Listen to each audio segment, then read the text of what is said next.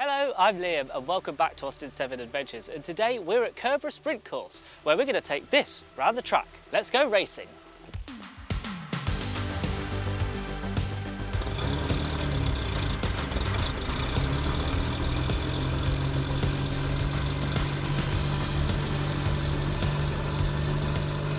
In the last episode we visited Thoresby Hall for the Morris Vehicles Association National Rally.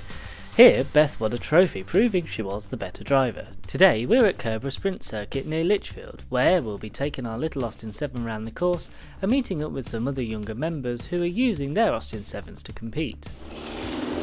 As you can see, we're in a busy environment here and there are lots of Austin 7s of all shapes and sizes taking to the track. Well, my name is Charlie Plain Jones and I'm the organiser of this track day at Curborough. And it's an opportunity for people to use their Austin 7s in an informal format. I'm also a member of the pre-war Austin 7 Club and the 750 historic formula, so we both race and sprint these cars. A track day enables people to get onto the track and use their cars on an unencumbered circuit, but without a full competition license or safety equipment. So it's an informal day, but it's one way of using your Austin 7s, stretching them a bit and learning a bit more about how they go quickly under track conditions.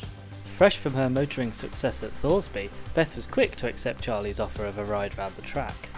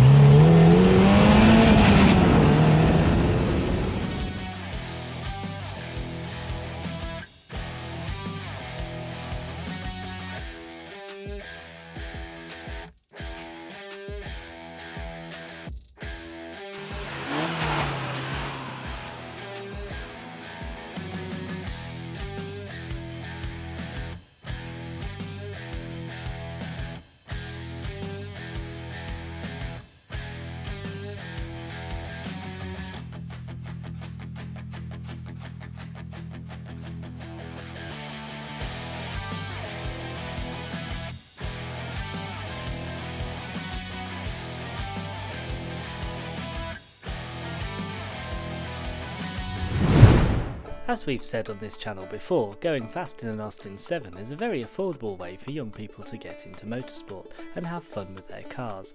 We caught up with three youngsters who were making the most of this track day. My name is Peter and I'm from Blackpool in the north. Tell us a little bit about the car that you brought to the track day today. Is it 1926 or 1924? It's 1925. The car's a 1925 Austin 7 Special. It's the works car and it's the first ever supercharged Austin 7 racer. It raced at Brooklands in the 1920s and it won, actually. My involvement, essentially helping my dad come up with an idea or two to work his way around what he didn't have a picture of and well, help him rivet the panels together. The rest was really my dad's design, to be honest. And he was working from pictures because there's no car. All we had was the section of bonnet where it says Slippery Ann on the front, and that's it. Well, my university friends think it's interesting, but not the greatest thing in the world. They're more interested in more like a modern Japanese car, and it's a bit sad. Well, if you're not interested, they'll just disappear. That's it. And why not be interested? It's great. It's not going to destroy the planet or anything, it's just a bit of fun. I'm called Lily. And I'm 18 and I'm from Derbyshire. The car's a 1927 Austin 7 Chummy, it's a standard one and it's red. So we've just been on the track day today and about a week ago we did a hill climb in it as well at Prescott, so we've just finished that. And in a few weeks we're going to be taking it out again and we're going camping after this, so with it, it's be good fun.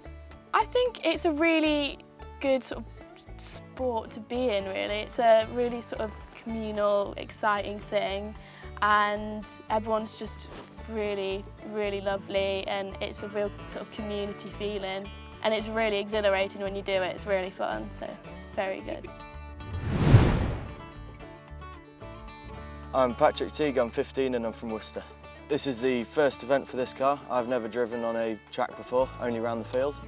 Yeah, really enjoyed it, it's going well. This is a 1929 Austin 7 Ulster. that me and my dad built in lockdown. It was homeschooling for the year.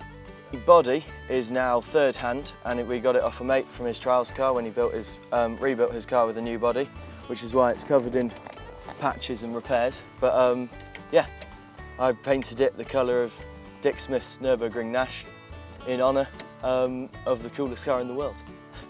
I think it's really important to keep the youngsters interested in the older cars because they might naturally gravitate towards the newer stuff, and it's a really good and fun hobby to have. And you can find out more about competing in your Austin 7 in the description below this video. Well, after all that fun, it was finally time to give the little lone car a quick spin round the track before heading home.